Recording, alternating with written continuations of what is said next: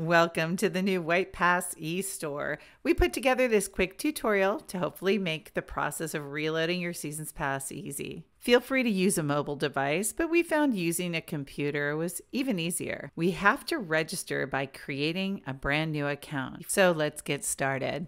Just fill in the blanks and create your account. We're all set, so let's go shopping. Click that green button to add Seasons Passes to your cart. You'll choose from an unrestricted Seasons Pass or an off-peak Seasons Pass. Click View Product to select your Seasons Pass.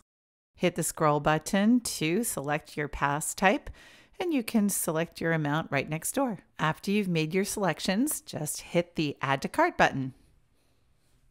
You'll review your past purchases so far right here. And if I were to order junior passes, I'd hit that Continue Shopping button. Otherwise, select Checkout. Be sure to fill out the shipping options form with the address where you'd like to receive those passes. They'll go out in October. In the next step, we're going to assign the passes to individuals. Select Assign Guest, and there you'll see our buddy Ben Turnin, who registered earlier. Click Next.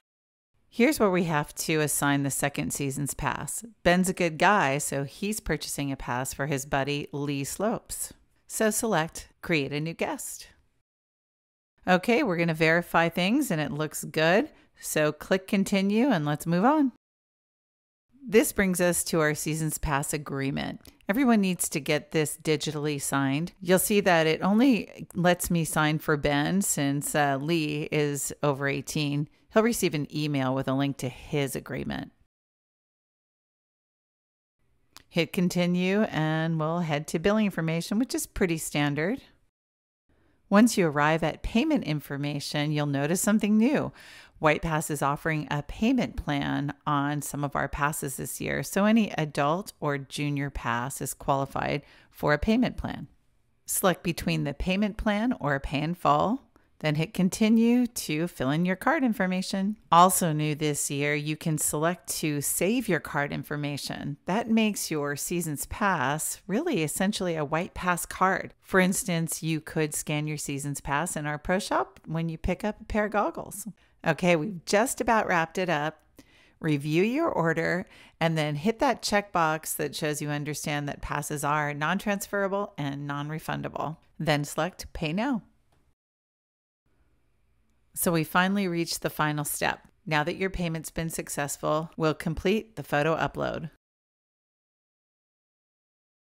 Okay, you are all set. So now you're going to end up in your profile. You'll visit here frequently to check out your purchases, your redemptions, vouchers, lift access.